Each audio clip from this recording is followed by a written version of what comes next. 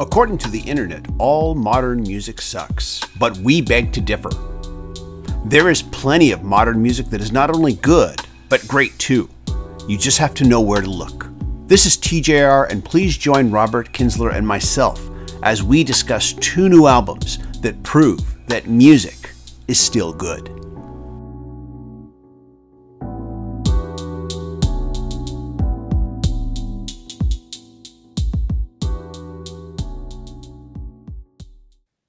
Hey everybody, this is TJR. And this is Robert Kinsler. And welcome to another episode of Music is Still Good. This is the series where Robert and I discuss a modern music album that proves that new music is still good. How you doing, Robert? Hey, I'm doing good, TJ. How about you? Doing good. Thank you. So today we are going to discuss the albums Palomino by First Aid Kit and Third Secret by Third Secret. I'll hand it off to you, Robert. Well, sounds good, TJ. Well, I'm very excited to talk about the latest album from First Aid Kit. That album is, as you noted, is titled Palomino. And this is the sisters' fifth studio album. And sisters Clara and Johannes Soderberg they wrote and recorded this album, which is 11 tracks in their home country of Sweden. And the duo's shining harmonies and bewitching songcraft shine across the album with the sweeping Ready to Run, soaring title track, Laurel Canyon flavored Turning Onto You. I've been afraid all of my life, crippled with anxiety, shame and doubt, and sometimes... And Romantic, the last one among the gems that showcase their artistry. Couple other songs I want to call out here, the gorgeous 29 Palms Highway and Yearning Angel, the latter featuring a truly unforgettable chorus, are just other standouts on this great album. And I just can't say enough good things about Palomino and First Aid Kit. Fell in love with a dream, I guess, but I'm hoping we'll pass the test. Oh, I can help it, I confess I'm turned. I know you've been a fan of them for a while. For any viewers out there who may not be familiar with them, I know you mentioned the reference the Laurel Canyon sound, which a lot of people, hopefully they know to associate that with groups like Crosby, Stills and Nash, Joni Mitchell, Linda Ronstadt, James Taylor. Yeah. There you go, James Taylor. So just wanted to kind of bring some of that out. I know you mentioned that influence, but just for our viewers out there, just to kind of help them understand what style of music we're talking about here. Anything else you'd want to add to that? Yeah, I was going to say, TJ, it's pretty amazing. They are from Sweden. As far as I know, they still live in Sweden. They are, as you know, I've seen so many great Americana groups over the last 20 years. They are among the best modern day proponents of kind of Americana music, even though they're not from North America. You know, they're not from Canada. Yeah. They're not from the United States. And they are, and the majority of their songs are in English too. And I'm just a huge fan. I've seen them several times and just can't be more excited by this album. Good. I just want to put that out there. Now, for me, I listened to this album, and I'll have to be honest, this album took a little time for me. I wasn't immediately won over. The opening track, which was didn't really capture me. But starting with track 2 with Angel, I kind of started to move a little more towards the album. I wanted to enjoy track 2 because I love the sentiment of the lyrics, but I felt it was hitting me a little too hard over the head. But by track 3 and track 4, I felt like the album got better and then settled into this very warm kind of atmospheric place that I found myself mostly enjoying for the rest of it. So it took a couple of tracks in before I really started to get to like the album. But after that, I found myself enjoying it. I would like to ask who you'd recommend this to.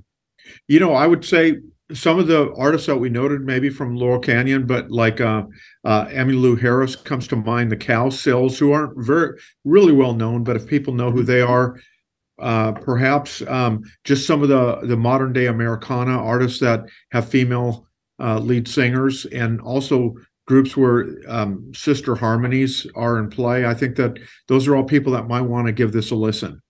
Cool.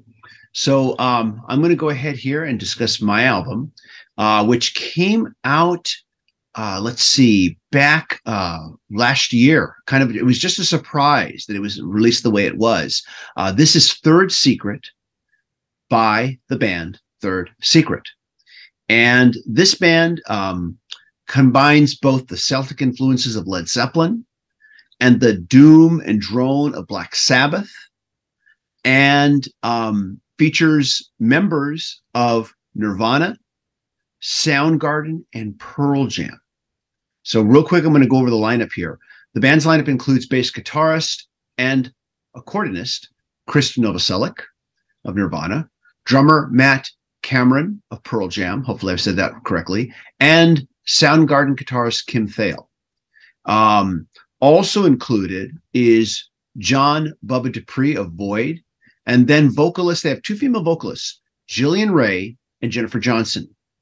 The dual female voices give this album a truly unique feel for music in this genre. And we're, of course, talking the whole Seattle 90s grunge scene that three members of this band were an instrumental part of getting together and doing this. And the fact that this was just released, it was just a digital drop back in 2022. No physical album, no CD, no vinyl, which is a shame because I would love to own a copy of this album. So for now, I have to be just content with streaming it on Tidal. But I really hope they would release this. I mean, I really hope they'll release it on CD or vinyl so I can pick up a physical copy. It doesn't feel like I own it yet. Like it's, I just really want that. But I mean, aside from that, great songs. I mean, it feels like not a retread of 90s grunge rock, but a continuation. Lift me up if we fall.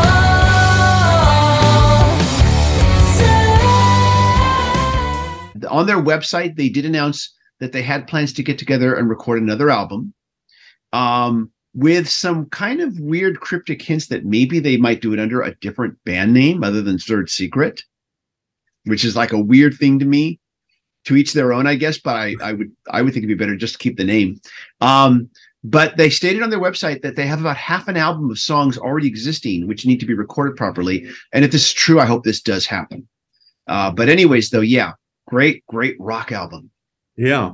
I really like what, I haven't got to probably immerse myself in the album as much as you have, TJ, but I really like the dual female vocals. And like you said, in this genre of music, that track Somewhere in Time reminds me a bit of the early work of Garbage, which and I'm a huge Garbage fan. And the band's sound conjures up the best rock stylings of the 1990s.